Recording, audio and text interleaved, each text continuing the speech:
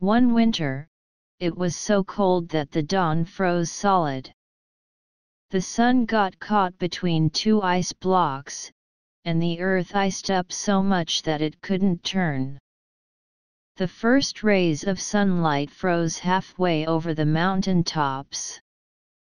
They looked like yellow icicles dripping towards the ground. Now Davy Crockett was headed home after a successful night hunting when the dawn froze up so solid. Being a smart man, he knew he had to do something quick or the earth was a goner. He had a freshly killed bear on his back, so he whipped it off, climbed right up on those rays of sunlight and began beating the hot bear carcass against the ice blocks which were squashing the sun.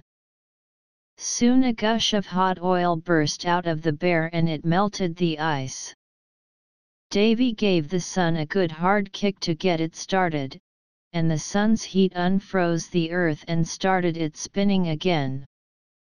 So Davy lit his pipe on the sun, shouldered the bear, slid himself down the sun rays before they melted and took a bit of sunrise home in his pocket.